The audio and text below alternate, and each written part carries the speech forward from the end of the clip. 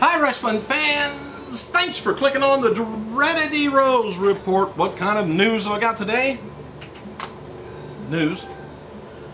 Alright, WWE US Champion Dolph Ziggler wrote the following on his Twitter account about the Impact Wrestling between Jack Evans, Jesse Sorensen, and Tony Nese.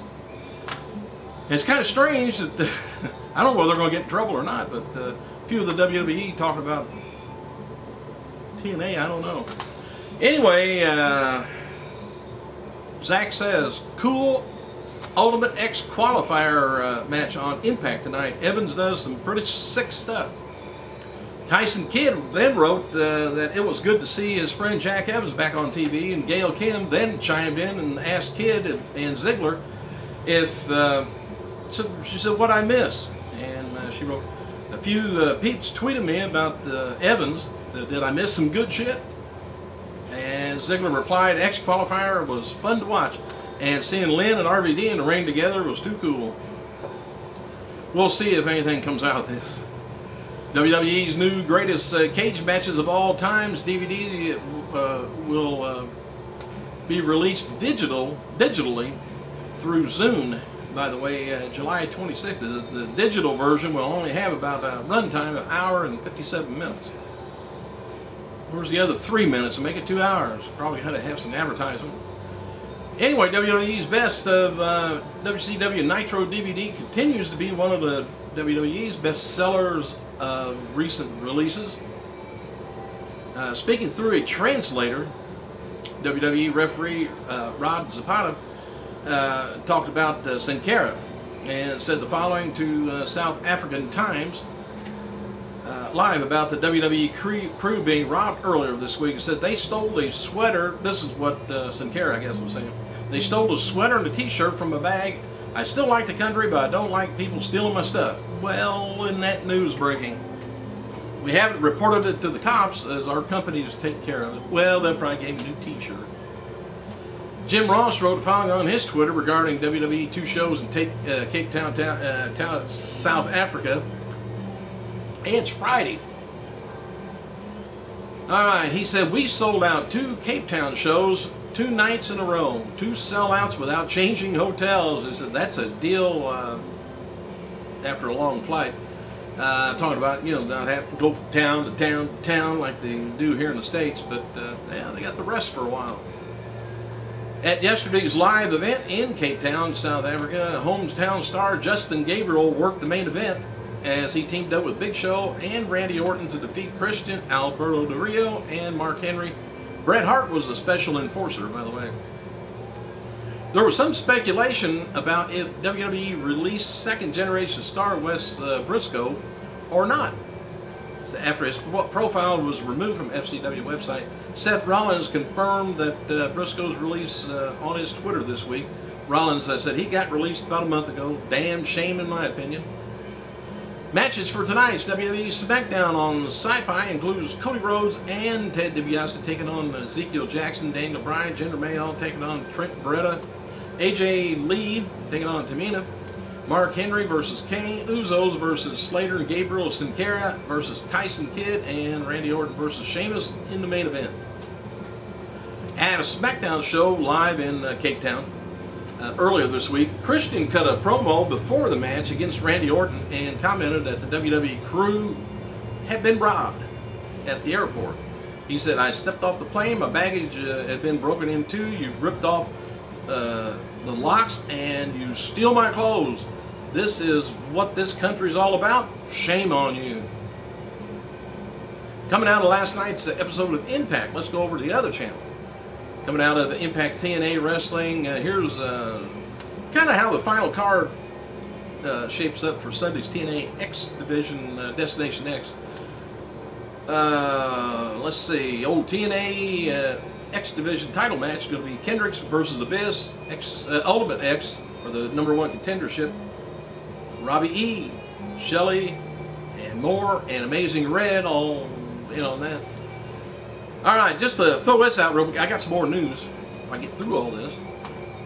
In 1985, a little history, the first WWE King of the Ring tournament is held. Tournament is won by Don Morocco. and only non-knockout match on the card sees Hulk Hogan defeat Nikita Volkov to retain the WWF title. I guess maybe that's the only King of the Ring match on the card. Maybe that's what it was. I think they only do have one King of the Ring matches earlier. Now they have playoffs. So anyway, here's some title changes that went on. In 1968, Prince Von Erich defeated Chris Markoff to win the Texas Brass Knuckles title. And also in 68, Klondike Bill and Skull Murphy. I like that. Defeated Kentaro Inoki, Mishikai Yoshimura to win the JWA All Asian Tag titles.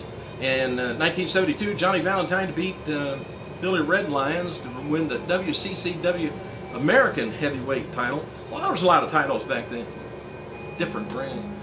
1988, Kevin Von Erich, and Michael P.S. Hayes defeated Buddy Roberts, King Parsons, and Kamala, subbing for Terry Gordy, who wins the WCCW World Six-Man Tag Match titles. And this was the final reign for the titles. They were abandoned about a year later.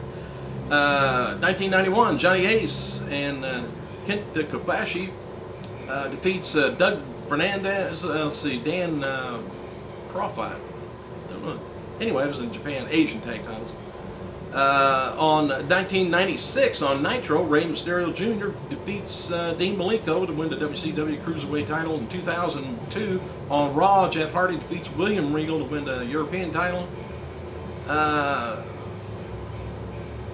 2008, Tiger Mask 4 defeats Prince Devitt in a final tournament in the IWGP Junior Heavyweight title. By the way, happy birthday to WSX and XPW wrestler Luke Hawks, also known as Alderboy Luke. He turns 30 years old. All right, now the winners of the X Division contract, by the way, there's going back to, I don't know why I got that right in the middle of TNA thing, what I just read you, the history. But anyway, the winner gets X Division contract, Austin Aries, Jack Evans, Ion, and Loki. Other matches on that card is going to be Daniels taking on Styles, Kazarian taking on Samoa Joe, Rob Van Dam taking on Jerry Lynn, open challenge for Doug Williams. I don't know why I had it mixed up that way, but anyway, I did. Nothing new. CM Punk is being advertised to face John Cena in a street fight next week, Monday Night Raw event in the Gardens, Boston, Massachusetts. The official website of the Gardens writes, don't miss the, well, anyways, advertisement for that. Gail Kim, by the way, responded yesterday to the report concerning comments she made on Twitter venting about the WWE Divas being underutilized, and she said she never mentioned creative team and feels the report blew her remarks out of proportion.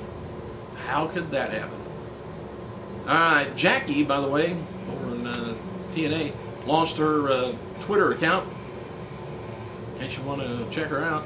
TNA World Heavyweight Champion Mr. Anderson and Hall of Famer Sonny are being advertised to appear at the Can-Am All-Star Sports in Crystal Ball on the Turnpike, Waterford, Connecticut. Well, anyway, it's Saturday 1 to 3 p.m. this Saturday. Wrestling Observer reports that Hulk Hogan was overheard saying at last month's E3 Expo in Los Angeles that Vince Russo is to blame for the quality of Impact Wrestling. Hogan remarks were in response to a fan telling him that Impact is bad. And Hogan, on the other hand, Hogan was on hand for an event to promote the new video game Hulk Hogan's Main Event. So you got a new game coming out, you gamers. I'm glad he pushed that off on. Now, you know, if Impact was doing a hell of a lot better in the ratings and everything, he would take all the credit for that. But otherwise, it's Russo's fault. Thank you guys for clicking. Oh, it's not Bischoff's fault either. I gotta go.